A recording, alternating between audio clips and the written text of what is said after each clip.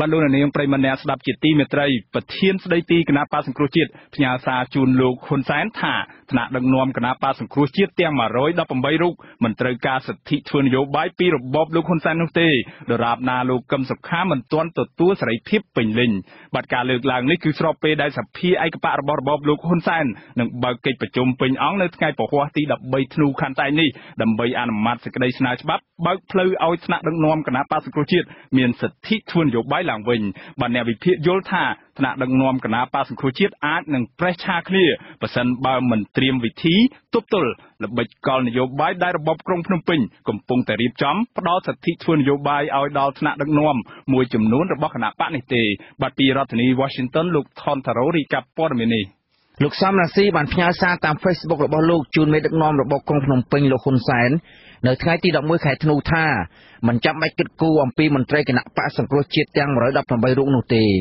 ประเทศใดที่คณะปะสังครุจิตรุ่งนี้มันต่อท่าขนมเนี่ยมันเตะคณะปะสังครุจิตยังร้อยดับทำใบรุ่งได้ตลาดการกำปูลบันดอกหุดซึดช่วยการเป็นโยบายตั้งไปท้ายที่ดับทำมวยวิจิกาชนำปีปอนดับทำปีมกเนี่ยยังร้อยดับทำใบรุ่งมันเตะการเอาระบบบุคคลแสนดอกซึดช่วยการเป็นโยบายหลังเวงเต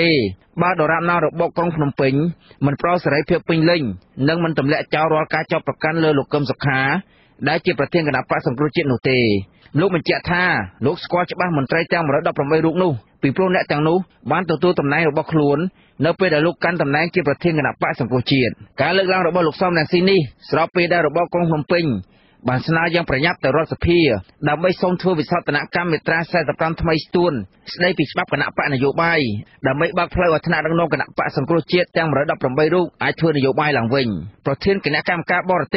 สะปฏิบัติการโฆษณาการหนังปอร์เมียนในรถสเปียไอกระปะลูกเชียงบนเมียนประสาทา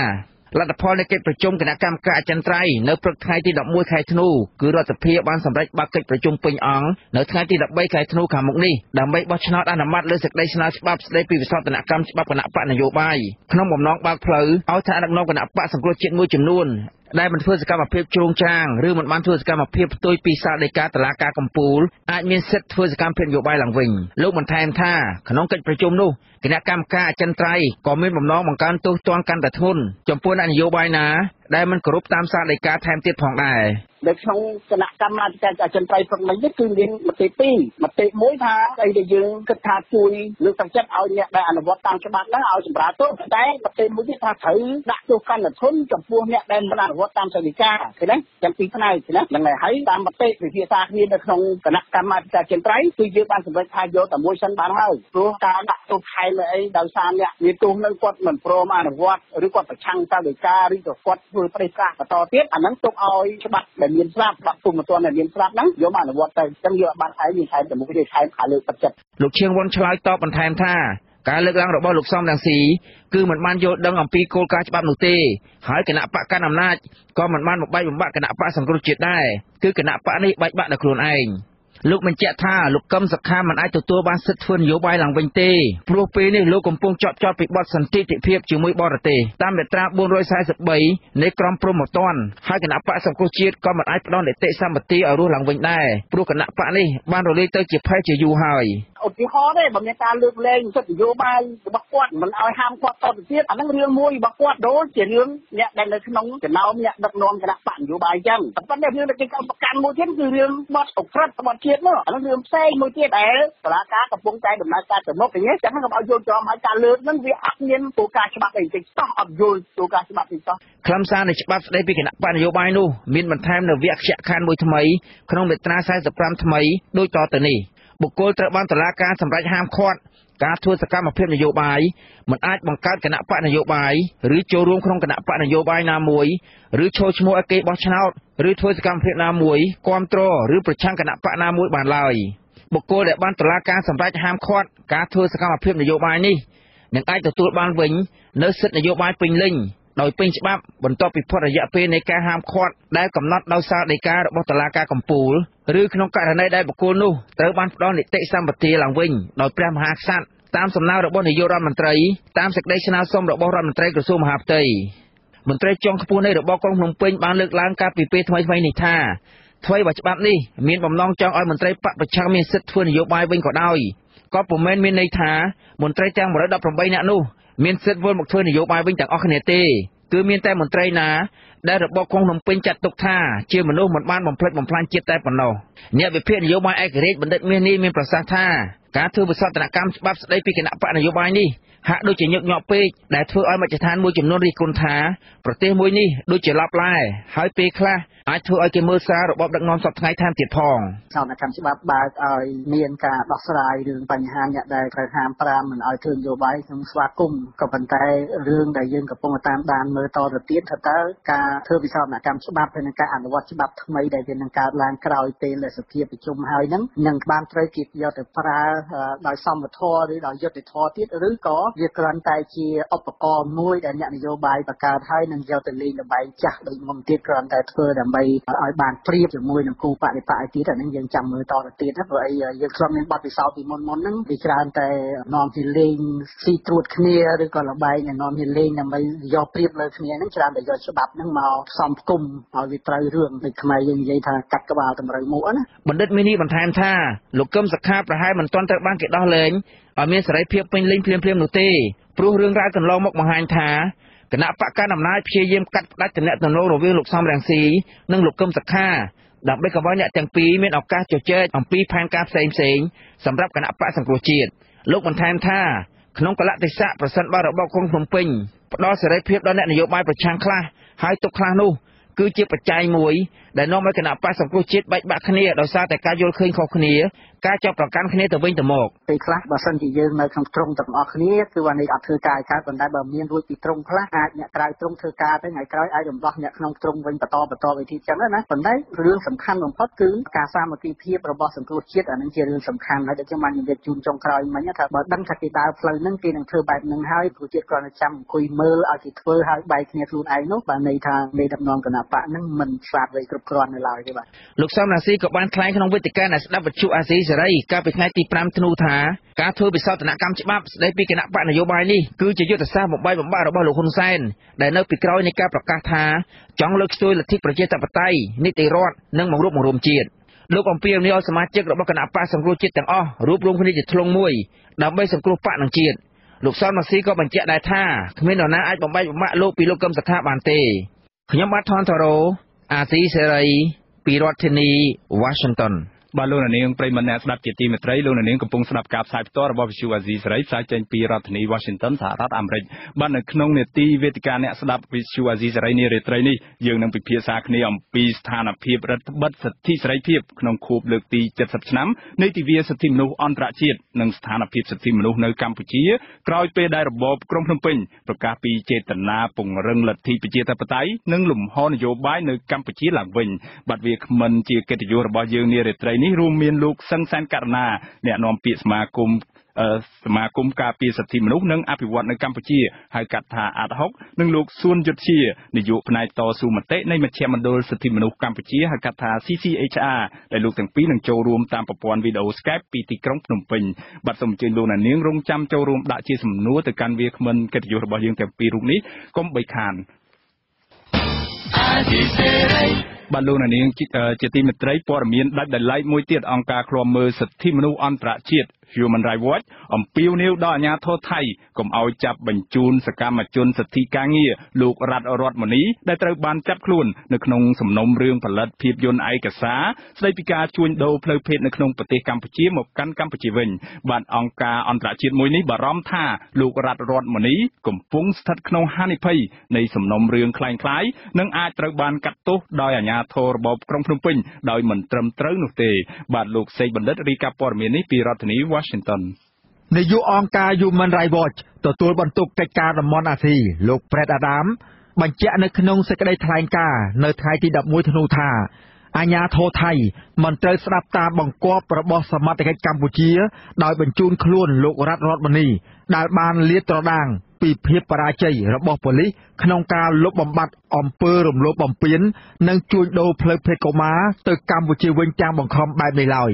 លោកស្នើសុំឲ្យអាជ្ញាធរថៃដោះលែងសកម្មជនរូបនេះវិញជាបន្ទាន់និងអនុញ្ញាតឲ្យរូបគាត់អាចស្វែងរកកិច្ចគាំពារពីទីភ្នាក់ងារជនភៀសខ្លួនរបស់អង្គការសហប្រជាជាតិអង្គការ Human Rights Watch ជឿជាក់ថា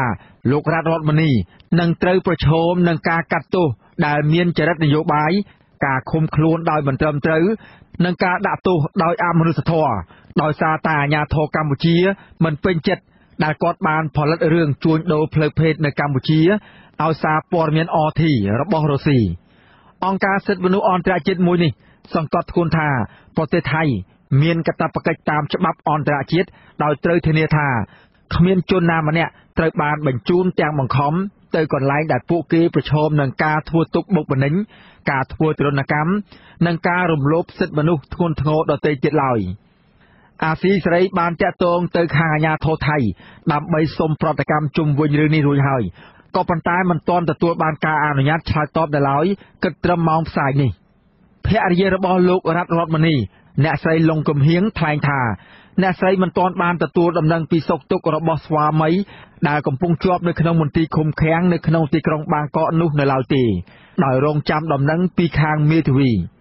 អ្នកស្រីព្រួយបារម្ភយ៉ាងខ្លាំងខ្លាចអាជ្ញាធរថៃបញ្ជូនស្វាមីរបស់អ្នកស្រីមកកម្ពុជាវិញហើយនៅពេលនោះស្វាមីរបស់អ្នកស្រីនឹងត្រូវកាត់ទោសដោយអយុត្តិធម៌ស្នើសុំឲ្យយ៉ាងទទូចទៅកាន់រដ្ឋាភិបាលប្រទេសថៃនឹងសូមកុំឲ្យគេបញ្ជូនប្តីរបស់ខ្ញុំនឹងត្រឡប់មកកម្ពុជាវិញអីពីព្រោះដោយសារខ្ញុំស្ដាប់សំឡេងឬក៏សម្ដីឬក៏ការឆ្លើយតបការផ្ដល់សម្ភាររបស់មន្ត្រីរដ្ឋាភិបាលទៅកាន់សារព័ត៌មានគឺស្ដាប់ទៅពួកគេដូចជាចង់ស៊ីសាច់ផុតឈាមប្តីខ្ញុំខ្លាំងសម្បើមណាស់ពួកគេដូចជាមិនបានខ្វល់អំពីក្មេងស្រីឬក៏រឿងដែលកើតមានឡើងដើម្បីគិតគូរដោះស្រាយសុខទុក្ខពួកគេយ៉ាងណាឬក៏ទប់ស្កាត់អំពើជួញដូរមនុស្សនឹងយ៉ាងណាគេដូចជាមិនបានបង្ហាញផែនការអំពីការទប់ស្កាត់អីទេតែហាក់បីដូចជាខឹងសម្បាខ្លាំងនឹងប្តីរបស់ខ្ញុំហើយដូចជាចង់ស៊ីសាច់ផុតឈាមតែម្ដងតាមស្ដាប់ទៅអញ្ចឹងខ្ញុំមានការបារម្ភមែនតើហ្មងណាប្រធានសហព័ន្ធសហជីពកម្មករសំណង់កម្ពុជាហៅកាត់ថា CCTUS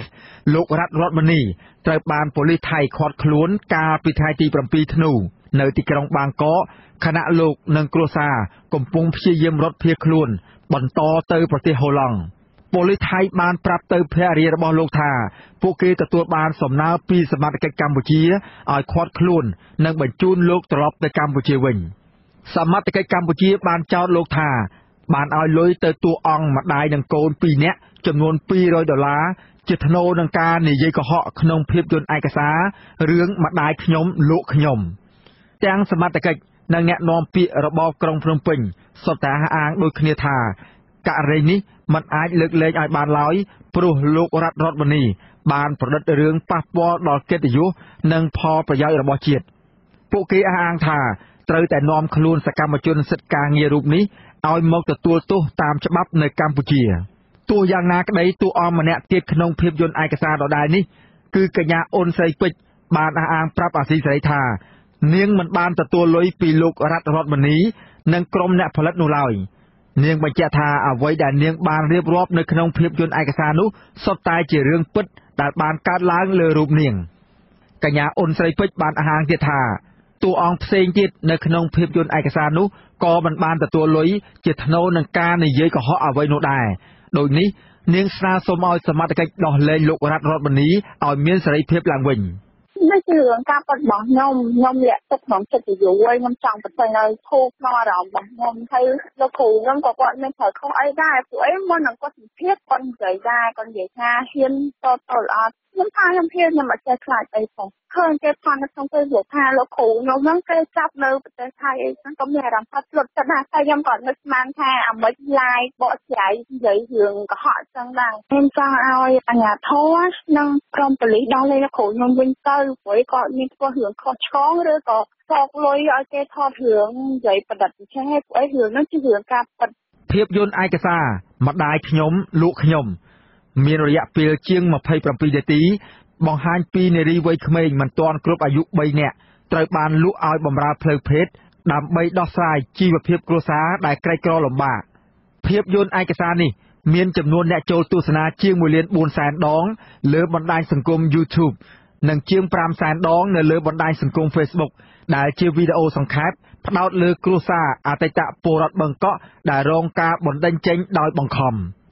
ខ្ញុំបាទសេកបណ្ឌិតអាស៊ីសេរីពីរដ្ឋធានី Washington បាទលោកនាងប្រិមម្នាក់ស្ដាប់ជាទីមេត្រីតាក់ទងនឹងសំណុំរឿងរបស់លោករតរដ្ឋមនីនេះដែរភរិយារបស់លោកគឺអ្នកស្រីលងកំហៀងបានឲ្យអាស៊ីសេរីដឹងនៅ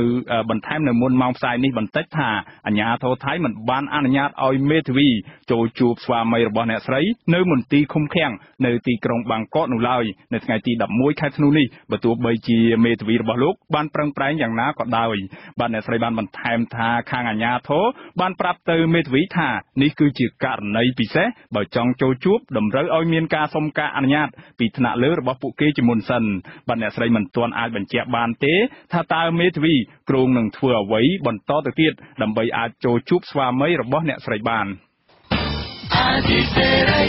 បាទលោកនាងជាទីមេត្រីឥឡូវនេះយើងងាកមកពិនិត្យមើលសំណុំរឿងរបស់មេដឹកនាំសហជីពនៅកម្ពុជាវិញម្ដងបាទក្រុមមេដឹកនាំសហជីពបដិសេធមិនទទួលយកសាលក្រមរបស់តុលាការក្រុងភ្នំពេញដែលផ្ដន្ទាទោសពួកគេរយៈពេលជិត3ឆ្នាំហើយបានប្រកាសថានឹងពួកគេនឹងប្តឹងទោសទៅកាន់សាលាឧទ្ធរបន្ថែមទៀតបាទសាលាដំបងរាជធានីភ្នំពេញនៅថ្ងៃអង្គារទី11ធ្នូនេះបានប្រកាសសាលក្រមដោយមិនមានវត្តមានពីក្រុមមេធាវីជន់ជាប់ចោទដោយឲ្យមេដឹកនាំសហជីពទាំង6រូបនោះជាប់ពន្ធនាគាររយៈពេល2ឆ្នាំ6ខែក៏ប៉ុន្តែទោសទាំងនោះត្រូវបានព្យួរបាទតុលាការក៏បានសម្រេចពិន័យជាប្រាក់ចំនួនជាង35លានរៀលទៅឲ្យដើមបណ្ដឹងរដ្ឋបវេនីបាទប្រធានសហភាពសហជីពកម្ពុជាលោករងឈុននិងប្រធានសហភាពការងារកម្ពុជាលោកអាត់ធុនបានបញ្ចេញប្រតិកម្មព្រមគ្នានៅថ្ងៃអង្គារនេះដោយច្រានចោលការសម្ដែងរបស់តុលាការក្រុងភ្នំពេញដែលបានអះអាងថាសារក្រមនេះមានលក្ខណៈនយោបាយសុទ្ធសាធនិងជាការបំបិទសិទ្ធិសេរីភាពរបស់ពួកគាត់មិនឲ្យធ្វើសកម្មភាពដើម្បីជួយការពារដល់ក្រុមកម្មករនយោជិតបាទលោកអំសំអាតប្រធានការិយាល័យស៊ើបអង្កេតរបស់អង្គការលីកាដូបានបញ្ជាក់ថាសារក្រមនេះអយុត្តិធម៌ទៅលើមេដឹកនាំសហជីពទាំង6រូបនេះបាទក្រុមមេដឹកនាំសហជីពទាំង6រូបដែលត្រូវតុលាការរបបលោកហ៊ុនសែនបានចោទប្រកាន់នោះរួមមានប្រធានសហភាពសហជីពកម្ពុជាលោករងឈុនប្រធានសហជីពសេរីកម្មករកម្ពុជារបស់ប្រជាណាចក្រកម្ពុជាលោកជាមនីប្រធានសហភាពការងារកម្ពុជាលោកអាត់ធុនប្រធានសម្ព័ន្ធសហជីពកម្ពុជាអ្នកស្រីយ៉ាងសុភ័ណ្ឌប្រធានសម្ព័ន្ធសហជីពចលនាកម្មករកម្ពុជាលោកប៉ាវស៊ីណានិងប្រធានសហព័ន្ធសហជីពជាតិនៃឧស្សាហកម្មវាយនភ័ណ្ឌលោកស្រីមុំញឹមបានមេដឹកនាំសហជីពទាំង6រូបត្រូវបានចោទប្រកាន់ដោយរបបក្រុងភ្នំពេញទាក់ទិននឹងបាតកម្មនៅម្ដុំសួនឧស្សាហកម្មកាណាឌីយ៉ាក្រោយការបោះឆ្នោតឆ្នាំ2013កន្លងទៅបាទលោកនាងជាទីមេត្រីពាក់ព័ន្ធនឹងរឿងដាច់ដライមួយទៀតរបស់កាសែត The Cambodia Daily វិញម្ដងក្រសួងការបរទេសនៃរបបក្រុងភ្នំពេញបដិសេធទាំងស្រុងចំពោះការចោទប្រកាន់របស់កាសែត The Cambodia Daily ដែលថារបបលោកហ៊ុនសែនបញ្ឈប់ប្រតិបត្តិការនិងបិទគណនីធនាគាររបស់ម្ចាស់កាសែតមួយនេះដោយសារតែរក្សាជំហររិះគន់របបលោកហ៊ុនសែនបាទប្រតិកម្មដែលធ្វើឡើងតាមរយៈការចេញសេចក្តីបំភ្លឺមួយច្បាប់កាលពីថ្ងៃទី10ធ្នូម្សិលមិញនេះថាការលើកឡើងរបស់កាសែត The Cambodia Daily គឺជាការចោទប្រកាន់មានចរិតនយោបាយគ្មានការពិតនិងគ្មានសច្ចភាពបាទក្រសួងការបរទេសបញ្ជាក់ថាកាសែត The Cambodia Daily អាចបន្តប្រតិបត្តិការរបស់ខ្លួនឡើងវិញក្នុងករណីដែលកាសែតនេះបង់ពន្ធចប់សពគ្រប់បាទទោះជាយ៉ាងណាក៏ដោយម្ចាស់កាសែត The Cambodia Daily បានប្រកាសថាមិនវិលត្រឡប់ទៅបើកការិយាល័យកាសែតនេះនៅស្រុកខ្មែរវិញទេព្រោះខ្លាចការធ្វើទុកបុកម្នេញដដែលនិងអំពើពុករលួយបាទអ្នកស្រី Debra Crisser Steele បានប្រាប់អាស៊ីសេរីតាមសារអេឡិចត្រូនិកកាលពីថ្ងៃទី6ធ្នូថានៅក្នុងរបបលោកហ៊ុនសែនដែលប្រើប្រាស់ប្រព័ន្ធពន្ធដារនិងតុលាការដើម្បីបំពាននិងធ្វើទុកបុកម្នេញលើសារព័ត៌មានសេរីពលគឺចាប់ហើយដោះលែងវិញឬបិទហើយបើឲ្យមានដំណើរការឡើងវិញបែបនេះមិនអាចឲ្យមុខរបរផ្នែកសារព័ត៌មានប្រកបទៅដោយសុចរិតបើកដំណើរការឡើងវិញនៅស្រុកខ្មែរបាននោះទេបាទកាសែត The Cambodia Daily បានបង្ខំចិត្តបិទការិយាល័យរបស់ខ្លួនកាលពីថ្ងៃទី4ខែកញ្ញាឆ្នាំ2017កន្លងទៅដោយរងសម្ពាធពីរបបលោកហ៊ុនសែនដែលតម្រូវឲ្យម្ចាស់កាសែតនេះបង់ពន្ធគិតជាទឹកប្រាក់ប្រមាណជា$6.3 លានអាមេរិកហើយក្នុងរយៈពេល ក្នុងរយៈពេលកំណត់10ឆ្នាំបាទក្នុងនោះទឹកប្រាក់$3 លានអាមេរិកគឺជាថ្លៃការប្រាក់ដែលអាជ្ញាធរពន្ធដារកម្ពុជាថាកាសែតនេះបានជំពាក់រដ្ឋក្នុងរយៈពេល10ឆ្នាំនោះមកដាក់បន្ទុកឲ្យម្ចាស់កាសែតនេះសងក្នុងរយៈពេលដ៏ខ្លីបាទពេលនោះអ្នកស្រី Debra Steele បានបញ្ជាក់ថាកាសែតរបស់អ្នកស្រីមិនបានជំពាក់ពន្ធរដ្ឋដ៏ច្រើនសន្ធឹកសន្ធាប់បែបនេះទេហើយថាការយកលេសរឿងពន្ធដារនេះគឺរបបលោកហ៊ុនសែនមានចេតនានយោបាយចង់បំបិទសិទ្ធិសេរីភាពសារព័ត៌មានដ៏សេរីនិងដ៏កម្រនៅកម្ពុជាតែប៉ុណ្ណោះបាទបន្ថែមពីលើការបិទកាសែតនេះរបបលោកហ៊ុនសែនក៏បានបញ្ជាឲ្យស្ថាប័នពាក់ព័ន្ធបិទឬប្លុកគេហទំព័ររបស់កាសែត The Cambodia Daily នេះបន្ថែមទៀតនៅកម្ពុជាបាទអ្នកស្រី Debra Steele បញ្ជាក់ថាសប្តាហ៍ថ្ងៃនេះកាសែតរបស់អ្នកស្រីផ្សាយតាមប្រព័ន្ធអនឡាញនិងតាមបណ្ដាញ Facebook ដែលអាចបើកមើលនៅកម្ពុជាបានបាទលោកនាងជាទីមេត្រីព័ត៌មានតាក់ទងនឹងកូនប្រុសរបស់លោកទាបាញ់វិញម្ដងរបបក្រុងភ្នំពេញបានតែងតាំងកូនប្រុសម្នាក់របស់លោកទាបាញ់ឲ្យធ្វើជាអភិបាលខេត្តសៀមរាបជំនួសលោកខឹមប៊ុនសុងដែលត្រូវទៅកាន់ការងារជាមន្ត្រីជាន់ខ្ពស់នៃក្រសួងការពារជាតិបាទថ្មីនេះរបបក្រុងភ្នំពេញទើបតែបានតែងតាំងកូនប្រុសលោកឈៀមយៀបគឺលោកឈៀមច័ន្ទសុភ័ណ្ឌឲ្យឡើងជាអភិបាលខេត្តត្បូងឃ្មុំបាទអ្នកឃ្លាំមើលសង្គមយល់ថានេះគឺជាការរៀបចំតួនាទីបន្តវេនសម្រាប់មនុស្សជំនាន់ក្រោយនៃគណៈបកកណ្ដាលអំណាចបាទលោកនាងនឹងបានស្ដាប់សេចក្តីរាយការណ៍លម្អិតអំពីព័ត៌មាននេះរបស់អ្នកស្រីសុជីវីនៅក្នុងការផ្សាយរបស់យើងនៅព្រឹកថ្ងៃស្អែកបាទលោកនាងទើបបានស្ដាប់ព័ត៌មានប្រចាំថ្ងៃដែលជម្រាបជូនដោយខ្ញុំបាទមានរិទ្ធពីរដ្ឋធានី Washington សហរដ្ឋអាមេរិកបាទសូមអញ្ជើញលោកនាងរងចាំស្ដាប់នាទីវេទិកាអ្នកស្ដាប់អាស៊ីសេរីនាពេលបន្តិចទៀតនេះ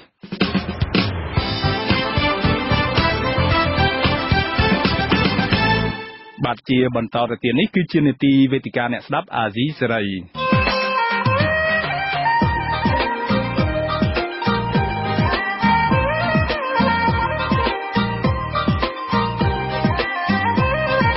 វេទិកាអ្នកស្ដាប់វិទ្យុអាស៊ីសេរី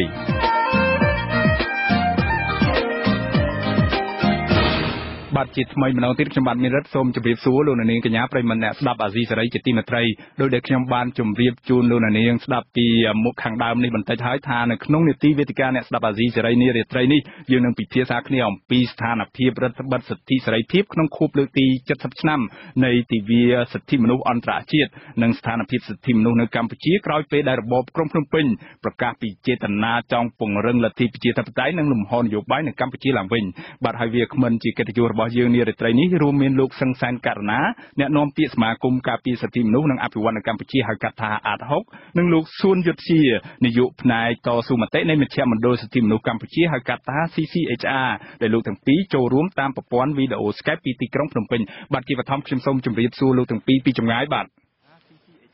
ជម្រាបសួរបាទលោកមិនដិតបាទលោកយុទ្ធជាឬខ្ញុំទេបាទបាទសូមអរគុណលោកទាំងពីរដែលបានចូលរួមនៅក្នុងនេតិវេទិកាអាស៊ីសេរីនារាត្រីនេះបាទលោកនាងអាចចូលរួមដាក់ជាសំណួរទៅកាន់វាគ្មិនកិត្តិយសរបស់យើងនៅក្នុងកិច្ចពិភាក្សានេះដែលផ្ទាល់ដោយសរសេរជាឈ្មោះនិងលេខទូរស័ព្ទរបស់លោកនាងនៅក្នុងខ្ទង់ comment នៃ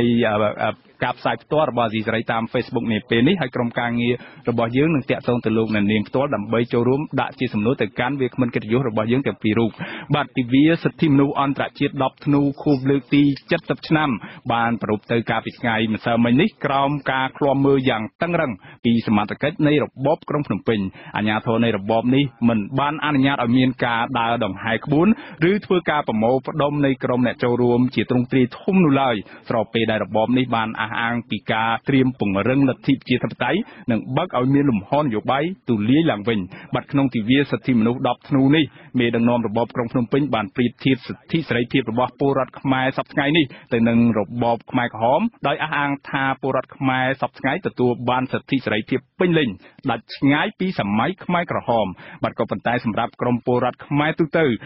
មន្ត្រីសិទ្ធិមនុស្សនិងក្រុមអ្នកនយោបាយគណបកប្រឆាំងវិញនៅតែមើលឃើញពីការរឹតបន្តឹងសិទ្ធិសេរីភាពយ៉ាងខ្លាំងនៅកម្ពុជាសប្តាហ៍ថ្ងៃនេះបាទនៅក្នុងនេតិវេទិកាអាស៊ីសេរីនារាត្រីនេះយើងនឹងពិនិត្យមើលលើការវិតម្លៃជារួមទៅលើទស្សនវិជ្ជានៃការប្រារព្ធទិវាសិទ្ធិមនុស្ស10ធ្នូនិងស្ថានភាពសិទ្ធិមនុស្សក្រោយពេលដែលរបបក្រុងភ្នំពេញប្រកាសពីចេត តនាពង្រឹងលទ្ធិប្រជាធិបតេយ្យនិងលំហនយោបាយនៅកម្ពុជាឡើងវិញបាទជាបឋមខ្ញុំសូមដាក់សំណួរដំបូងទៅកាន់លោកសឹងសានករណាដែលលោកបានឃ្លាំមើលយ៉ាងដិតដល់អំពីការប្រពៃទិវាសិទ្ធិមនុស្សនេះបាទជារួមនឹងដោយខ្លីៗតើលោកសូមខ្ញុំចង់ឲ្យលោកធ្វើការវាតម្លៃមើលថាតើការប្រារព្ធទិវាសិទ្ធិមនុស្ស10ធ្នូឆ្នាំនេះវាខុសប្លែកពីឆ្នាំបណ្ដាឆ្នាំកន្លងទៅយ៉ាងណាខ្លះហើយបញ្ហាអ្វីខ្លះដែលជាបញ្ហាបារម្ភឬក៏កង្វល់របស់ក្រុមអ្នកចូលរួមបានលើកឡើងនោះបាទសូមអញ្ជើញលោកសឹងសានកាត់ណាបាទអរគុណច្រើនលោកមានរិទ្ធយើងកត់សម្គាល់ថាកន្លងមកការជួបជុំដែលទីតាំងសាធារណៈនោះយើងឃើញថាមានការប្រពៃធ្វើឡើងដោយមានគេហៅថាភាពដាច់ដោយឡែកយើងឃើញខាងឆ្នាំនេះមានការដឹកនាំដោយឧត្តមស្នងការអង្គការសហជីវជាតិទទួលបន្ទុកសិទ្ធិមនុស្សនឹងត្រូវបានខាងអាជ្ញាធរសាលារាជធានីនឹងគឺអនុញ្ញាតឲ្យធ្វើនៅស្តាតអូឡ িম্প ិកក្នុងនឹងក៏ដោយមានខាងអង្គការសមាគមការពារសិទ្ធិមនុស្សក្នុងស្រុកបានចូលរួមដែរហើយក្នុងនឹងសមាគមអាត់ហុកក៏បានធ្វើការចូលរួមមានស្ទូបក្នុងការតាំងពីពណ៌នៅសមិទ្ធផលរបាយការណ៍ឬក៏បេសកកម្មការងារទស្សនវិស័យការងារនិងប្រវត្តិការងាររបស់សមាគមដែរដែលយើងបានធ្វើការដាក់តាំងស្ទូបនៅស្តាតអូឡ িম্প ិកដោយសហការជាមួយខាងមជ្ឈមណ្ឌលសិទ្ធិមនុស្សកម្ពុជានឹងតែម្ដងហើយមួយទៀតនោះយើងឃើញថាមានអង្គការនិងសមាគមផ្សេងៗទៀតដែលមានស្ទូបនៅក្នុងនឹងដែរក៏ប៉ុន្តែយើងឃើញថាកម្មវិធីនេះគឺមិនមានបញ្ហាអ្វីទេព្រោះដោយសារតែធ្វើការដាក់ទីតាំងហ្នឹងនៅមួយកន្លែងដោយមិនមានការហែកក្បួនអីអ្វីនោះទេហើយដោយឡែកក្នុងទស្សនវិជ្ជាផ្សេងទៀតនោះយើងមើលឃើញខាងបណ្ដាអង្គការសមាគមក៏ដូចជាសហជីពហ្នឹងគឺពួកគាត់ធ្វើដោយដាច់ដោយឡែកហើយខាងក្រមខ្លះក៏ធ្វើការរួមគ្នាដើម្បីរៀបចំពិធីទៅដូចជាខាងផ្ទះសាមគ្គីជាដើមគឺបានរៀបចំដោយមានគោលបំណងប្រមូលផ្ដុំគ្នានៅសួនក្រមប្រឹក្សាអភិវឌ្ឍនៅ CDC បាទនៅសួនច្បារបត់ទន្លេក្នុងគោលបំណងនេះគឺសាលារាជធានីមិនអនុញ្ញាតនោះទេបានដាក់ពង្រាយកងកម្លាំងមានកងកម្លាំងដែលស្លៀកពាក់ឯកសណ្ឋានជាសមត្ថកិច្ចផងជាសន្តិសុខផងហើយក៏មានកម្លាំងស៊ីវិលជាច្រើនដែលនៅដាក់ពង្រាយនៅទីតាំងនោះហើយជំរុញឲ្យអ្នកចូលរួមទាំងអស់ហ្នឹងហាមឃាត់មិនឲ្យពួកគាត់បានទៅប្រមូលផ្ដុំគ្នានៅទីតាំងដែលពួកគាត់ចង់ធ្វើនោះទេគឺឲ្យពួកគាត់ហ្នឹងមកប្រពៃធ្វើនៅទីតាំងដែលអាជ្ញាធរកំណត់ថាជាទីលានប្រជាធិបតេយ្យថ្មីហ្នឹងគឺនៅខាងបណ្ដោយផ្លូវជាតិលេខ5នៅខណ្ឌរិស័យកែវហ្នឹងហើយការដែលទៅដល់ហ្នឹងហើយហ្នឹងក៏យើងឃើញថាមានការដាក់ពង្រាយសមត្ថកិច្ចហ្នឹងជាជួរអមមិនឲ្យខាងក្រមអ្នករៀបចំហ្នឹងអាចធ្វើការហែកក្បួនហ្នឹងបានចេញពីហ្នឹងទេហើយមិនត្រឹមតែមានការដាក់ព័ទ្ធជុំវិញហ្នឹងទេគឺមានបន្ថែមកម្លាំងត្រៀមជាច្រើនទៀតដើម្បីលោកសង្សានកណ្ណាសូមកាត់ប្រសាសន៍លោកកម្លាំងច្រើនដែលត្រៀមដាក់ឲ្យដែលក្រមមន្ត្រីសិទ្ធិមនុស្សអះអាងថាមានច្រើនជាងក្រមអ្នកចូលរួមហ្នឹងគឺច្រើនដល់កម្រិតណាទៅបាទមានប្រមាណអ្នកឲ្យជាលោកសង្កេតមើលជារួមហ្នឹងបាទដែលខ្ញុំមើលឃើញហ្នឹងគឺកម្លាំងបើយើងនិយាយដាក់ពង្រាយតាំងពីសួនច្បារខាង CDC ហ្នឹងយើងឃើញថាក្នុងហ្នឹងក៏មានចំនួនប្រហែលជាខ្ទង់ជាង100នាក់ផងហើយយើងឃើញទាំងស៊ីវិលទាំងមានឯកសណ្ឋានហ្នឹងហើយនៅក្នុងទីលាននៅដែលព័ទ្ធជុំវិញទីលានជាតបតៃដែលស្លៀកឯកសណ្ឋានហ្នឹងក៏ខ្ទង់ប្រមាណ200នាក់ដែរហើយនៅមានអ្នកត្រៀមផ្សេងទៀតដែរដែលយើងឃើញថានៅក្បែរហ្នឹងផ្សេងទៀតគឺប្រមាណប្រហែលចង់100នាក់អីទៀតដែរដើម្បីត្រៀមធ្វើការទប់ស្កាត់ណាបាទហើយចំនួននេះយើងឃើញថាចំនួនអ្នកចូលរួមហ្នឹងតាមគម្រោងដែលខាងអ្នករៀបចំបានផ្ដល់ព័ត៌មានគឺ 1000 នាក់ក៏ប៉ុន្តែយើងឃើញថាដោយសារតែមានការហាមឃាត់មិនឲ្យមានការប្រមូលផ្ដុំនៅសួន CDC ហ្នឹងក៏ចំនួនហ្នឹងថមថយអាចថាមកពីពួកគាត់មានការភ័យខ្លាចមួយចំនួនក៏វិលត្រឡប់ទៅវិញហើយមួយចំនួនទៀតគាត់អាចថាមានភាពក្លាហានគាត់ជំនះធ្វើនៅទីលានជាតតៃតែម្ដងបានន័យថាទាំងបង្ខំចិត្តទៅណាព្រោះវាអស់ជំរឿទៅហើយអរគុណលោកគាត់បានធ្វើនៅហ្នឹងបាទហើយក្នុងហ្នឹងក៏មានការ ប្រពនៅតាមបណ្ដាខេត្តមួយចំនួនហ្នឹងក៏មានការរដ្ឋបတ်ដែរដូចជាខាងបន្ទាយមានជ័យបាទខាងខេត្តស្វាយរៀងហ្នឹងក៏មានដែរហើយ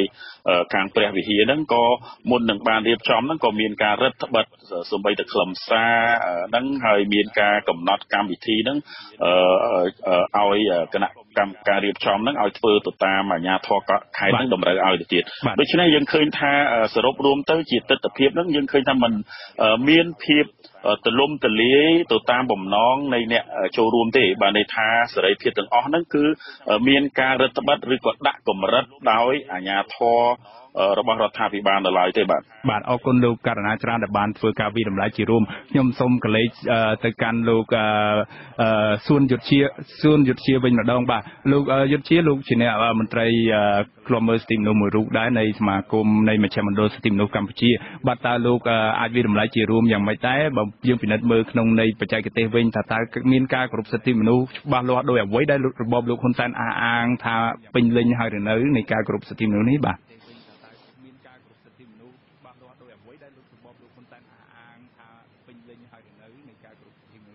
បាទបាទលោកយុទ្ធជាឮខ្ញុំទេបាទខ្ញុំមិនឮសំឡេងពីខាងលោកទេបាទ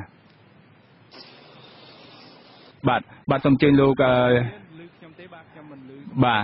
បាទដោយសារឥឡូវនេះយើងកំពុងមានបញ្ហាបច្ចេកទេសជាមួយលោកយុទ្ធជាក្រុមការងាររបស់យើងព្យាយាមតាក់ទងទៅកាន់លោកដើម្បីទទួលបានសម្លេងពីខាងលោកបាទ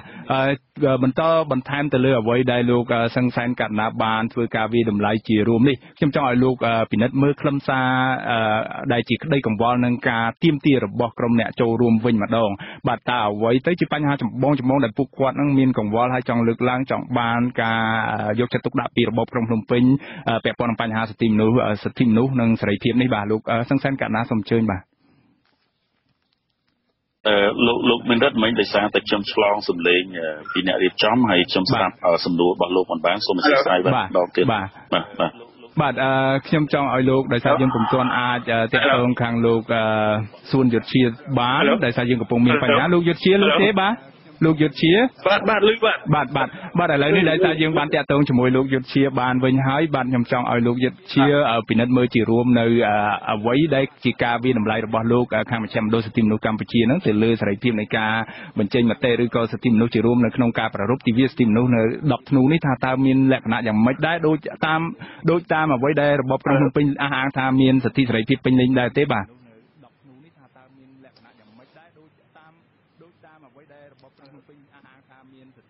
ទបាទលោកយុទ្ធជាបាទសូមអញ្ជើញបាទសូមអរគុណបាទលោកឮខ្ញុំនិយាយបាទឮហើយបាទសូមអញ្ជើញបាទសូមអញ្ជើញហៅលោកយុទ្ធជាបាទសូមអញ្ជើញបាទដោយសារតែយើងមានបញ្ហាបាទនៅមានការយឺតយ៉ាវបាទសូមអញ្ជើញបាទខ្ញុំក៏បាទដោយសារតែយើងមានបញ្ហាបាទខាងខ្ញុំខាងវិជ្ជាមណ្ឌលសិទ្ធិមនុស្សយើងខ្ញុំបានអង្កេតនិងឃ្លាំមើលនៅថ្ងៃការប្រពៃទិវាថ្ងៃ10ធ្នូនេះដែរហើយការអង្កេតរបស់យើងខ្ញុំហ្នឹងគឺមិនខុសពីខាង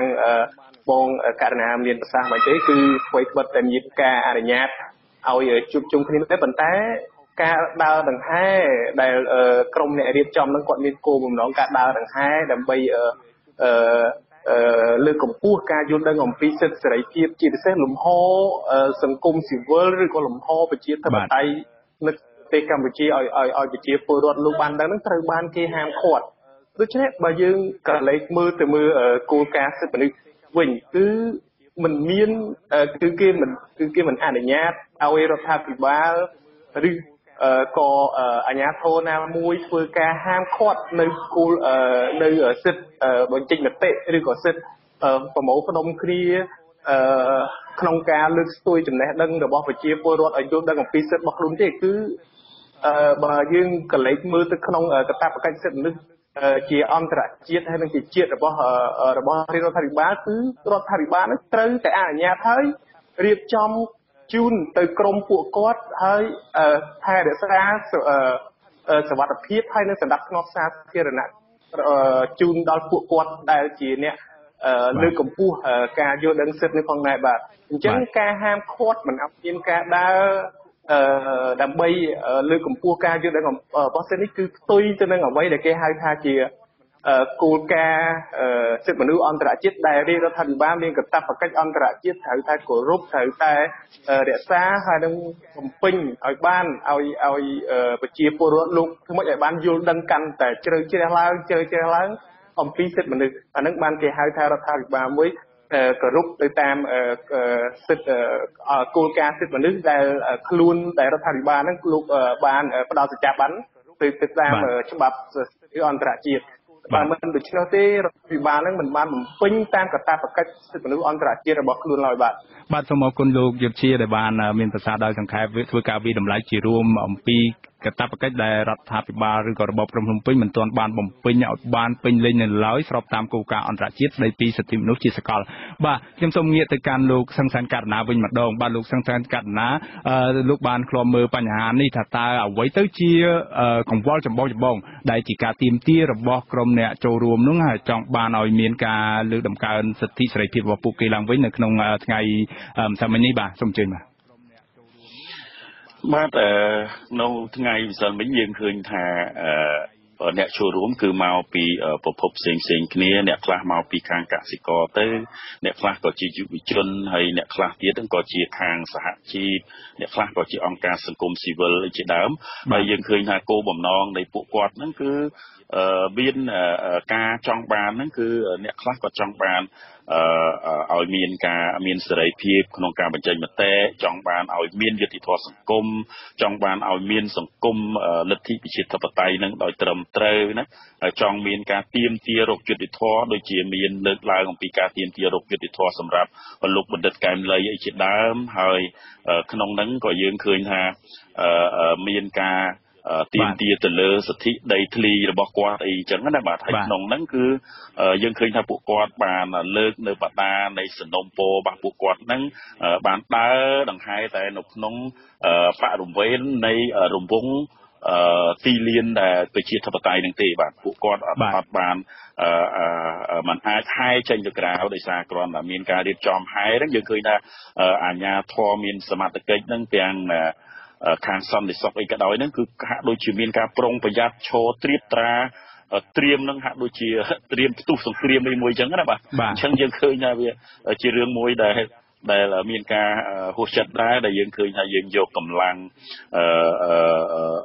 សមត្ថកិច្ចយកទៅទប់ទល់ជាមួយនឹងប្រជាពលរដ្ឋដែលមិនមានអ្វីហ្នឹងក៏វាគិតថាវាជារឿងរូបភាពមួយដែលវាអាក្រក់មើលណាបាទអរគុណលោកកណ្ណារូបភាពដែលអាក្រក់មើលនេះក៏ប៉ុន្តែវាហាក់បីដូចជាតាក់ទងឲ្យជាមួយនឹងកង្វល់របស់ពលរដ្ឋក្រុមអ្នកចូលរួមនិងមន្ត្រីសិទ្ធិមនុស្សទាំងអស់ហ្នឹង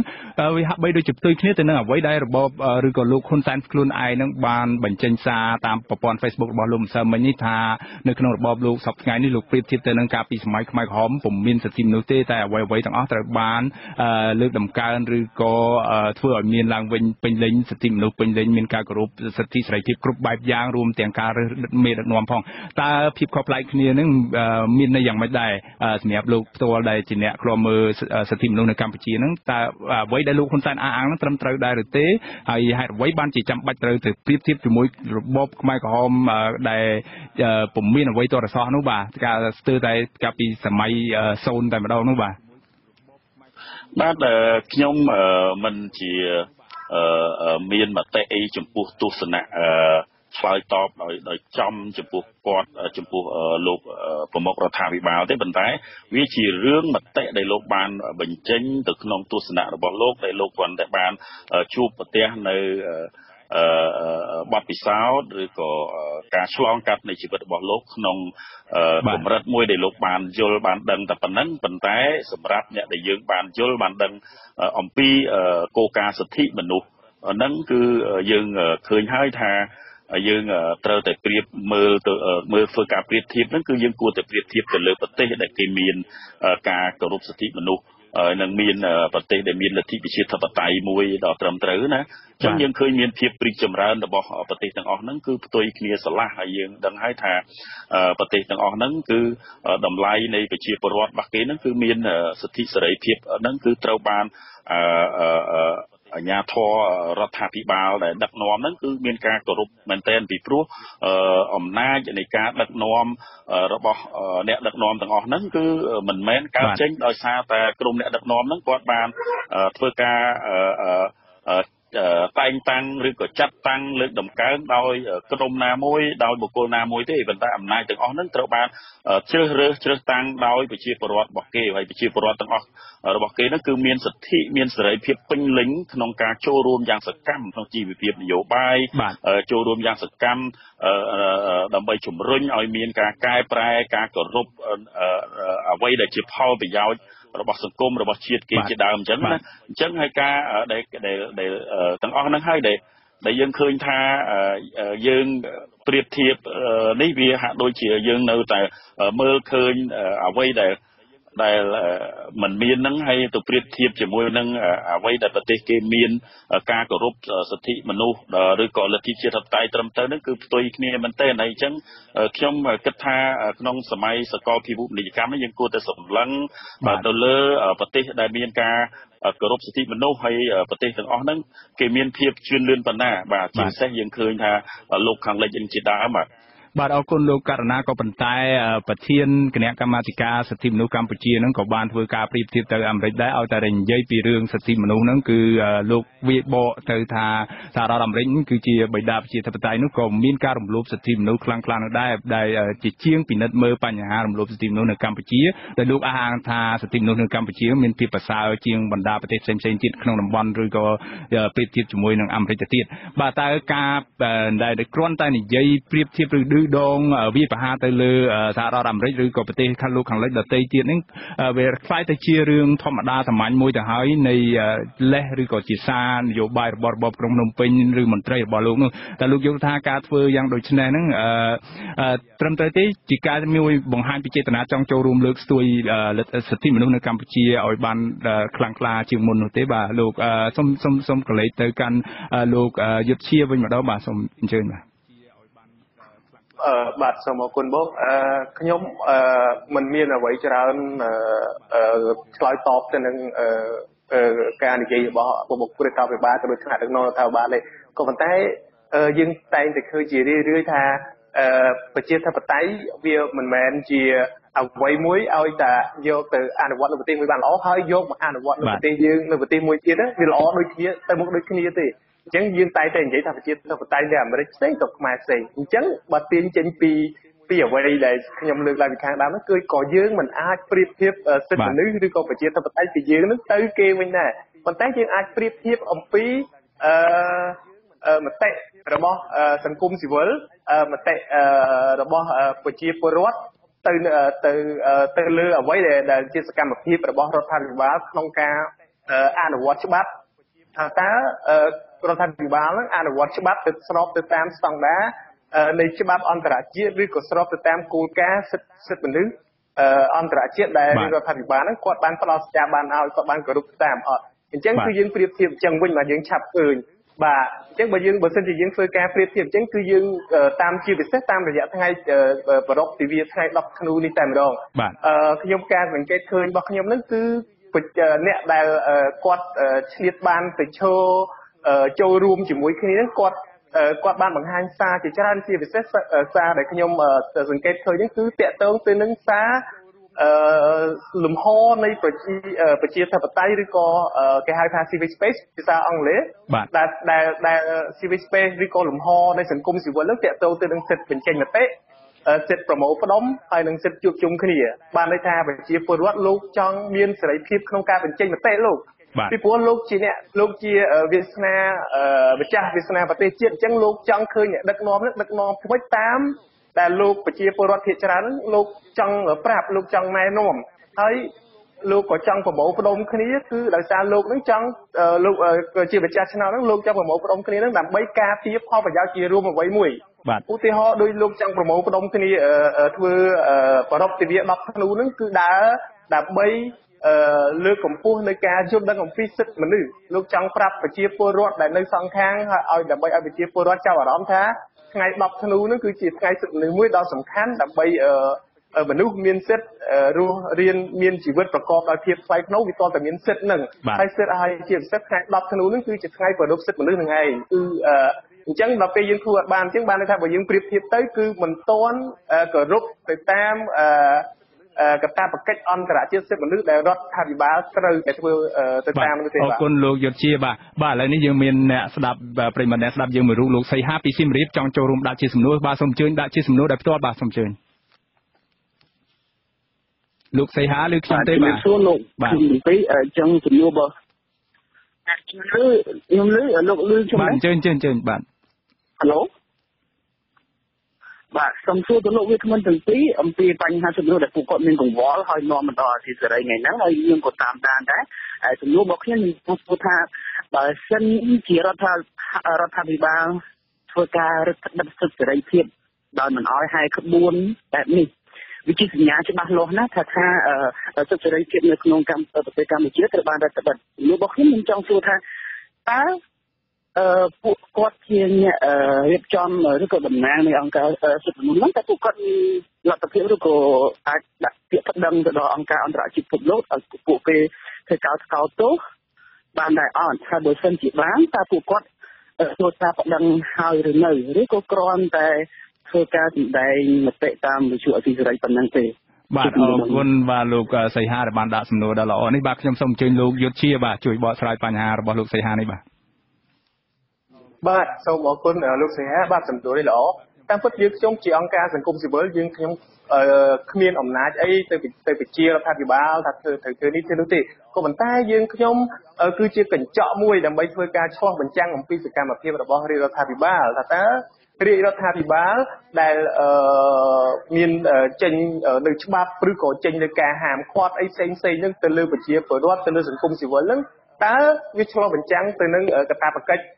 សិទ្ធិមនុស្សអន្តរជាតិដែលរាជរដ្ឋាភិបាលបានផ្ដល់សេចក្ដីបានឲ្យអត់បើសិនជាមិនបានទេគឺយើងខ្ញុំនឹងធ្វើជារបាយការណ៍ហើយដាក់ជូនទៅអង្គការអន្តរជាតិដែលពាក់ព័ន្ធហ្នឹងដើម្បីឲ្យពួកគាត់ពិនិត្យមើលហើយអង្គការអន្តរជាតិហ្នឹងដូចជាអង្គការសហជីវជាតិជាដើមហ្នឹងលោកមិនមានកាតព្វកិច្ចអីត្រូវតែជឿទៅលើរបាយការណ៍របស់យើងខ្ញុំជាសង្គមស៊ីវិលទេលោកអាចចុះមកអង្កេតដោយផ្ទាល់ដូចជាមាន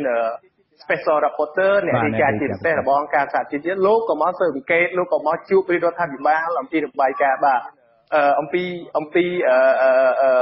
របាយការណ៍របស់សង្គមស៊ីវិលចឹងដែរអញ្ចឹងជារួមសង្គមស៊ីវិលគឺជាកញ្ចក់មួយដើម្បីជាកញ្ចក់មួយឆ្លុះបញ្ចាំងអំពីសកម្មភាពរបស់រាជរដ្ឋាភិបាលថាតើរាជរដ្ឋាភិបាលអនុវត្តកាតព្វកិច្ចសិទ្ធិមនុស្សរបស់ខ្លួននឹងទៅតាមច្បាប់អ្វីដែលខ្លួនបានផ្ដល់សច្ចៈបានហើយក៏រូបទៅតាមអត់បាទនេះគឺជាភារកិច្ចជាសំខាន់មួយរបស់អង្គការសង្គមស៊ីវិលរបស់យើងខ្ញុំបាទអរគុណលោកយុទ្ធជាខ្ញុំសូមងាកសំណួរទៅកាន់លោកសង្សានកាត់ណាវិញម្ដងបាទបន្ថែមពីលើអ្វីដែលយើងបានពិភាក្សានេះសាររបស់អ្នកនយោបាយហ្នឹងយើងក៏មានផងដែរអ្នកបញ្ចេញមតិតាមបណ្ដាញសង្គមអីហ្នឹងឲ្យតែនិយាយអំពីរឿងសិទ្ធិមនុស្សនៅកម្ពុជាហ្នឹងលោកតែងតែដាក់ជាសំណួរថាកាលពីសម័យខ្មែរក្រហមតើក្រមមន្ត្រីសិទ្ធិមនុស្សឬអង្គការសិទ្ធិមនុស្សអន្តរជាតិនៅឯណាហើយទើបមកបាននិយាយនៅពេលនេះអីជាដើមឬក៏មានការលើកឡើងអំពីអំណាងចោតប្រកាន់ទៅកាន់រឿងរ៉ាវដែលកំពុងកើតមានជាអវិជ្ជមាននៅក្នុងប្រទេសលោកសេរីអីផ្សេងៗទៀតនេះតើអ្វីដែលជាការឆ្លើយតបទៅលើបញ្ហាទាំងអស់នេះជាការបញ្ជាក់ថារបបក្រុងភ្នំពេញមានចេតនាពិតប្រាកដក្នុងការលើកស្ទួយសិទ្ធិសេរីភាពសិទ្ធិមនុស្សឬក៏លំហសង្គមស៊ីវិលដែរឬទេបាទលោកសង្សានកាត់ណាបាទយើងមានការចង់និយាយថាសោកស្ដាយចំពោះការលើកឡើងដោយយើងមិនឆ្លោះបញ្ចាំងអំពីការពិតហើយការលើកស្ទួយសិទ្ធិមនុស្សនេះបើយើងមើលចេតនានៃប្រទេស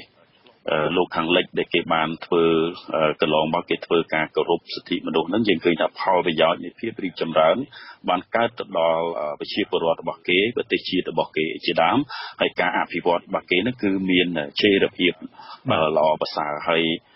យើងឃើញហើយដោយឡែកនៅប្រទេសកម្ពុជាយើងនៅពេលដែលកើតរឿងរ៉ាវមួយដែលកើតឡើងយ៉ាងពិតប្រាកដហើយបែរជាយើងនាំជាបំភ្លៃរឿងបាទបំភ្លៃរឿងបំភ្លើសរឿងហើយមានការបង្កើតព្រឹត្តិការណ៍ឲ្យបំភ្លេចរឿងអីចោលជាដើមហើយដោយមិនរកវិធានការដោះស្រាយទេយើងតែងតែរកវិធីដែលដោះសារ ហើយជាហេតុរឿងទាំងអស់ហ្នឹងចេះតែបន្តកើតដដែលអញ្ចឹងទៅហើយយើងឃើញថាបើយើងនៅតែប្រៀបធៀបទៅនៅសម័យមួយមកដល់សម័យមួយយើងឃើញហើយយើងចូលចិត្តបំភ្លៃនៅប្រវត្តិសាស្ត្រហើយបើយើងលើកឡើងនៅរឿងប្រវត្តិសាស្ត្រថាហេតុអីបានមកមានសតិនៅពេលនេះការពិតទៅវាមិនមែនមាននៅពេលនេះទេនៅពេលនោះក៏យើងឃើញថាមានការព្រមព្រៀងគ្នាមានការដុតដៃជើងគ្នាគិតគូរអំពីបញ្ហារបស់កម្ពុជាដែរដូច្នេះក្រោយពីបញ្ហានឹងកើតឡើងមកយើងឃើញថាអន្តរជាតិបានជ្រោមជ្រែងមែនទែនរហូតដល់យើងមានកិច្ចព្រមព្រៀងទីក្រុងប៉ារីសដើម្បីបញ្ចប់ចំនួននៅកម្ពុជាដោយភាគីទាំងអស់ព្រមព្រៀងគ្នាទម្លាក់អាវុធចោលដោយយើងបញ្ចប់សង្គ្រាមស៊ីវិលដោយយើងចាប់ផ្ដើមយក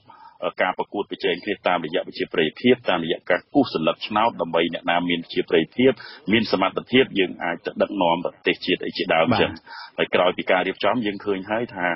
ការរៀបចំការបោះឆ្នោតនៅពេលនោះយើងឃើញថាមានការរៀបចំដោយអន្តៈហ្នឹងគឺ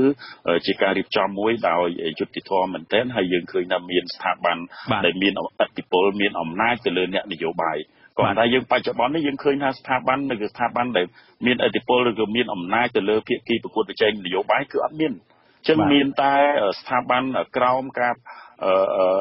ឥទ្ធិពលក្រោមអ្នកដឹកនាំអំណាចទៅវិញទេដែលយើងឃើញថាមានការធ្វើខុសគោលការណ៍លទ្ធិប្រជាធិបតេយ្យគោលការណ៍អព្យាក្រឹតសេរីត្រឹមត្រូវនឹងយុត្តិធម៌ជាច្រើនហើយយើងឃើញថាមានចំណាត់ការហ្នឹងវាអត់មានអ្វីដែលធ្វើឲ្យអ្នកទាំងអស់នោះងាកមកគិតនៅបញ្ហារបស់សង្គមជាតិយើងទេហើយយើងចូលចិត្តកិច្ចវេះនៅការពិតហើយមិនរកដំណោះស្រាយហើយទាំងអស់នេះខ្ញុំថាបើសិនជាយើងនៅតែបន្តរបៀបនេះវាមិនមែនជារឿងមួយដែលល្អប្រសើរសម្រាប់អ្នកនយោបាយទាំងដែលមានគេហៅបាទអរគុណលោកកណ្ណាច្រើនដែលបានបកស្រាយយ៉ាងក្បោះក្បាយជុំវិញបញ្ហានេះបាទខ្ញុំសូមងាកសំណួរទៅកាន់លោកយុទ្ធជាវិញម្ដងយើងឃើញថានៅបញ្ហាថ្ងៃ10ធ្នូទិវាសិទ្ធិមនុស្សអន្តរជាតិនេះជាទូទៅបើសិនជាយើងពិនិត្យទៅមើលស្ថានភាពនៅក្នុងប្រទេសជឿនលឿនដូចជានៅសហរដ្ឋអាមេរិកឬនៅប្រទេសអឺរ៉ុបអីជាដើមគេមិនប្រារព្ធជាធំដុំឲ្យដោយអ្វីដែលកម្ពុជាកំពុងធ្វើនេះទេព្រោះថាប្រទេសគេសិទ្ធិសេរីភាពនេះត្រូវបានប្រជាពលរដ្ឋគេនឹងទទួលស្គាល់ហើយយល់ដឹងគ្រប់គ្នាហើយក៏ប៉ុន្តែនៅកម្ពុជាយើងមានការប្រារព្ធខ្លាំងរហូតដល់ដាក់ទិវានេះជាថ្ងៃឈប់សម្រាកនៅរបស់ពលរដ្ឋទូទៅផងដែរបាទលោកយល់ឃើញថាក្នុងនាមជាពលរដ្ឋខ្មែរមួយរូបឬក៏ម្នាក់ហ្នឹងគួរតែធ្វើយ៉ាងម៉េចវាហាក់បីដូចជាយើងខិតខំព្យាយាមប្រឹងប្រែងដើម្បីលើកកម្ពស់ការយល់ដឹងក្នុងចំណោមពលរដ្ឋខ្មែរហ្នឹងឲ្យយល់ដឹងពីសិទ្ធិមនុស្សហ្នឹងហើយខ្លាចទៅជាការទាមទារមួយចង់បានសិទ្ធិសេរីភាពរបស់ខ្លួនខ្លាំងណាស់ផ្ទុយពីអ្វីដែលកើតមាននៅលើប្រទេសលោកសេរីនោះដែលមិនចាំបាច់ធ្វើការទាមទារហើយក៏មិនចាំបាច់ប្ររពឲ្យខ្លាំងនោះដែរបាទលោកមានយោបល់យ៉ាងណាដែរបាទត្រឹមត្រូវលោកបាទពីព្រោះក្នុងនាមយើងជាមនុស្សបើសិនជាយើងមិនមានសិទ្ធិជាពិសេសសិទ្ធិបញ្ចេញមតិសិទ្ធិជួបជុំហើយនិងសិទ្ធិប្រមូលផ្ដុំសិទ្ធិក្នុងការនិយាយស្ដីនេះទេគឺយើងមិនអាចរស់នៅក្នុងភាពជាសេចក្តីថ្លៃថ្នូរភាពជាមនុស្សបានទេពីព្រោះខ្វះសិទ្ធិទាំងនោះយើងមិនអាចធ្វើរស់រៀនដែលនិយាយរួមមិនមែនជាមនុស្សហ្មងគឺវាហាក់បីដូចជាពាក់កណ្ដាលមនុស្សអញ្ចឹងដើម្បីឲ្យបានរស់រៀនឲ្យសមជាមនុស្សម្នាក់ដែលមានសិទ្ធិហើយនឹងកាតព្វកិច្ចអញ្ចឹងគាត់ត្រូវមានសិទ្ធិគ្រប់បែបយ៉ាងប៉ុន្តែសិទ្ធិគ្រប់បែបយ៉ាងកន្លែងនេះខ្ញុំចង់សម្ដៅគឺគ្រប់សិទ្ធិដែលមិនធ្វើឲ្យប៉ះពាល់ឬក៏មិនធ្វើឲ្យអន្តរាយដល់អ្នកផ្សេងឬដល់សង្គមទេគឺសិទ្ធិដែលមានចែងនៅក្នុងក្របខ័ណ្ឌច្បាប់មួយបាទអញ្ចឹងទៅប្រទេសយើងបើសិនជាយើងមើលការអនុវត្តហើយនឹងក្របខ័ណ្ឌច្បាប់ខ្ញុំជឿថាប្រជាពលរដ្ឋម្នាក់លោកនៅមិនទាន់មានសិទ្ធិគ្រប់គ្រាន់ក្នុងនាមជាប្រជាពលរដ្ឋដែលរស់នៅក្នុងលទ្ធិប្រជាធិបតេយ្យសេរីភូមិទេអញ្ចឹងសម្រាប់ប្រជាពលរដ្ឋនៅក្នុងប្រទេសកម្ពុជាលោកត្រូវការសិទ្ធិបន្ថែមទៀតជាពិសេសដូចខ្ញុំនិយាយខាងដើមអញ្ចឹងថ្ងៃ10ធ្នូនេះគឺខ្ញុំសង្កេតឃើញថាលោកត្រូវការខ្លាំងណាស់សិទ្ធិសេរីភាពនៃការបញ្ចេញមតិ ប្រមូលផ្ដុំហើយនឹងជួបជុំគ្នាជាចាំបាច់បាទអរគុណលោកយុទ្ធជាលោកករណីវិញម្ដងបាទយើងមើលទៅទស្សនវិជ្ជានៅថ្ងៃអនាគតវិញស្របពេលដែលរបបក្រុងភ្នំពេញអះអាងឬក៏មានការចេតនាហៅថាជាការបដិញ្ញាចិត្តចង់ពង្រឹងលទ្ធិប្រជាធិបតេយ្យនិងលំហសង្គមស៊ីវិលឬក៏សិទ្ធិមនុស្សអីនេះជាដើមនេះតើត្រូវធ្វើយ៉ាងម៉េចដើម្បីកុំឲ្យមានការត្រឡប់ជន់ដានដដែលនៅមុនការបោះឆ្នោតស្ថានភាពសិទ្ធិមនុស្សនឹងត្រូវបានរំលោភខ្លាំងក្លាធ្ងន់ធ្ងរធ្លាក់ដុនដាបខ្លាំងហើយដល់ក្រោយការបោះឆ្នោតមកដើម្បីមានការព្យាយាមកែលម្អបន្តិចបន្តួចធ្វើដើម្បីគ្រាន់តែជាកុំឲ្យមានការដាក់ទណ្ឌកម្មពីអន្តរជាតិអីជាដើមនោះតើធ្វើយ៉ាងម៉េចស្របពេលនេះដើម្បីកុំឲ្យមានព្រឹត្តិការណ៍នឹងកើតឡើងជាដដែលនៅកម្ពុជានេះបាទយើងពិនិត្យមើលកម្ពុជាយើងបានចុះហត្ថលេខីច្រើនណាស់ទៅលើអនុសញ្ញាអន្តរជាតិហើយយើងពិនិត្យមើលឡើងវិញហើយគួរតែបំពេញនៅកាតព្វកិច្ចទាំងអស់ហ្នឹងឲ្យអនុលោមទៅតាមអ្វីដែលបានចុះហត្ថលេខីហ្នឹងទៅហើយទី2ទៀតនោះយើងដើម្បីឲ្យប្រទេសកម្ពុជាហ្នឹងយើងអាចមានគេហៅថាស្ថិរភាពមួយមានប្រព័ន្ធមួយដែលមានអធិពលច្បាស់លាស់ជាពិសេសខ្ញុំសម្គាល់ឃើញហ្នឹងគឺយើងឃើញហើយកម្លាំងប្រដាប់អាវុធនៅក្នុងប្រទេសកម្ពុជាហ្នឹងគឺมันមានឯករាជ្យភាពទេហើយជាហេតុធ្វើឲ្យអ្នកនយោបាយប្រើប្រាស់កម្លាំងទាំងអស់នេះដើម្បីដាក់សម្ពាធទៅលើការប្រកួតប្រជែងនយោបាយប្រើប្រាស់កម្លាំងទាំងអស់នេះបានរំលោភទៅលើសិទ្ធិរបស់ពលរដ្ឋរបស់ខ្លួននេះជាដើមអញ្ចឹងហើយទី2នោះគឺយើងឃើញប្រព័ន្ធតុលាការនេះក៏ជាផ្នែកមួយសំខាន់ដែរយើងចង់ឃើញប្រព័ន្ធតុលាការនេះយើងមិនចង់មានត្រឹមតែជាគោលការណ៍ថាជាឯករាជ្យភាពទេយើងចង់ឲ្យឃើញអំពើឬការប្រព្រឹត្តរបស់ប្រព័ន្ធតុលាការនេះឲ្យចេញជារូបរាងអនុវត្តឲ្យមើលឃើញថាពិតជាតុលាការមួយដែលបម្រើផលប្រយោជន៍ច្បាប់ពិតប្រាកដដោយមិនលំអៀងទៅលើអគតិទាំង4ណាបាទហើយកាលណាមានប្រព័ន្ធទាំងអស់នេះមានអធិពលហើយបានន័យថាក្រុមអ្នកនយោបាយក៏ដោយឬក៏អ្នកណាក៏ដោយគឺនៅក្រោមច្បាប់ទាំងអស់ប៉ុន្តែយើងបច្ចុប្បន្នយើងឃើញថាដោយសារតែអំណាចទាំងអស់ហ្នឹងអត់មានអធិពលអញ្ចឹងហើយទើបតែអ្នកនយោបាយគាត់នៅតែបន្តប្រើប្រាស់នៅអំណាចទាំងអស់នេះធ្វើការរឹតបន្តឹងទៅលើសេរីភាពរបស់ប្រជាពលរដ្ឋខ្លួនសេរីភាពទៅលើការប្រកួតប្រជែងនយោបាយជាដើមអញ្ចឹងវាធ្វើឲ្យបញ្ហានេះมันអាចដោះស្រាយចប់ទេមានន័យថាវាគ្រាន់តែជារូបភាពមួយសម្រាប់ធ្វើឡើងអាចថាជាការលួងចិត្តធ្វើឲ្យស្ងប់ស្ងាត់មួយផ្លែតទៅហើយក្រោយមកក៏វិលត្រឡប់មកវិញមកបាទអាហ្នឹងវាអាចថាវាធ្វើឲ្យសង្គមនឹងមិនមានភាពប្រកបវិជាទេគឺវិលចុះវិលឡើងដោយរំពងកង់រទេះអញ្ចឹងណាបាទអរគុណលោកកណ្ណាដោយសារពេលវេលាខ្លីយើងនៅសល់1នាទីកន្លះទៀតខ្ញុំសូមជូនលោកយុទ្ធជាបាទតើស្ដាប់តាមការនិយាយហាក់បីដូចជាស្រួលណាស់ប៉ុន្តែការអនុវត្តការពិតហ្នឹងត្រូវធ្វើយ៉ាងម៉េចឲ្យមានការកុំឲ្យមានត្រឡប់ជាន់ដាននេះបាទសូមអញ្ជើញបាទអរគុណបងដើម្បីឲ្យធានាមានការគោរពសិទ្ធិមនុស្សនៅក្នុងប្រទេសកម្ពុជារដ្ឋាភិបាលត្រូវតែមានការបដិញ្ញាចិត្តយ៉ាងខ្ពង់ខ្ពស់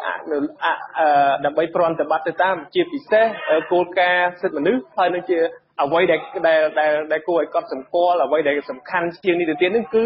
កិច្ចព្រមព្រៀងទីក្រុងប៉ារីសដែលនៅក្នុងនោះគឺរដ្ឋាភិបាលឬក៏ភាគីហត្ថលេខីហ្នឹងគាត់បានសន្យាយ៉ាងមុតនៅក្នុងការលើកកម្ពស់សិទ្ធិសេរីភាពជាពិសេសសិទ្ធិសេរីភាពជាមូលដ្ឋានរបស់ប្រជាពលរដ្ឋហើយនឹងអនុលោមទៅតាមសិទ្ធិមនុស្សអន្តរជាតិហើយនឹងនីតិរដ្ឋជាដើមជាពិសេសគឺស្ថាប័នទាំង3របស់រដ្ឋដាច់ខាតត្រូវតែបែងចែកដាច់ពីគ្នាហើយគឺមានឯករាជ្យភាពពីគ្នាពីនីមួយពិតប្រាកដឧទាហរណ៍ដូចជារដ្ឋសភាត្រូវតែមានសិទ្ធិហៅរដ្ឋាភិបាលមកចោទសួរថាហេតុអីបានជាយើងមិនអនុញ្ញាតឲ្យប្រជាពលរដ្ឋលោកដើរដង្ហែក្បួនគោរពសិទ្ធិមនុស្សជាដើមតើយើងផ្អែកទៅលើស្តង់ដារអីច្បាប់អីបានយើងហាមឃាត់អញ្ចឹងហើយនៅពេលដែលមានការរំលោភច្បាប់ឬក៏សិទ្ធិការរំលោភសិទ្ធិមនុស្សកើតឡើងតុលាការដាច់ខាតត្រូវតែចាប់ជនដែលរំលោភមនុស្សសិទ្ធិមនុស្សនឹងទោះបីជាគាត់ជានរណាក៏ដោយត្រូវយើងមកផ្ដំជាទូតាមច្បាប់ជាធរមាននេះគឺបានយុទ្ធជាបាទលោកអរគុណលោកសុនយុទ្ធជាច្រើនហើយនឹងលោកសង្សានករណាដែលបានចូលរួមនៅក្នុងនេតិវេទិកាអាស៊ីសេរីនារាត្រីនេះបាទដោយសារយើងអស់ពេលទៅហើយខ្ញុំសូមជម្រាបលាលោកទាំងពីរត្រឹមនេះហើយសូមជូនពរលោកទាំងពីរមានសុខភាពល្អបាទលោកនាងកញ្ញាប្រិយមិត្តអ្នកស្ដាប់ជាទីមេត្រីការផ្សាយរយៈពេល1ម៉ោងនៃលោកអាស៊ីសេរីជាភាសាខ្មែរនៅពេលនេះចប់តែប៉ុណ្ណេះខ្ញុំសូមជូនពរដល់លោកនាង ងព្រមទាំងក្រុមគ្រួសារទាំងអស់ឲ្យជួបប្រកបតែនឹងសេចក្តីសុខចម្រើនរុងរឿងកុំបីឃ្លាតឃ្លានឡើយបាទខ្ញុំបាទមានរិទ្ធព្រមទាំងក្រុមការងារទាំងអស់នៃវិទ្យុអស៊ីសេរីសូមអរគុណនិងសូមជម្រាបលារីត្រីសួស្តី